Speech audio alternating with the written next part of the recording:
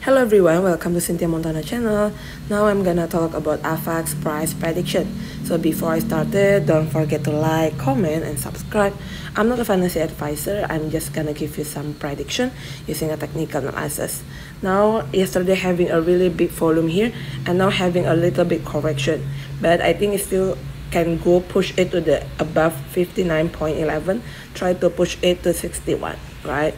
From this, all of the moving average is already above all of the moving average. The yellow one here, moving average 7 is on 46.32. For the pink one side here, moving average 25 on the 45.24.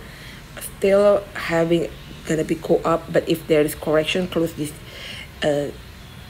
green one here, then it will go down. First of all, go to the support in the yellow one here, 46.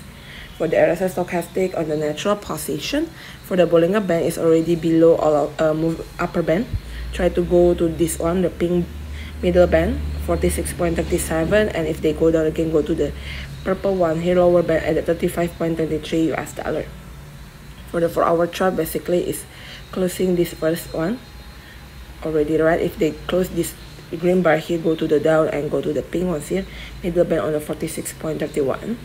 It's a little bit hard to go that point, but I think if they can go that point, it has a really good opportunity for you to enter on here.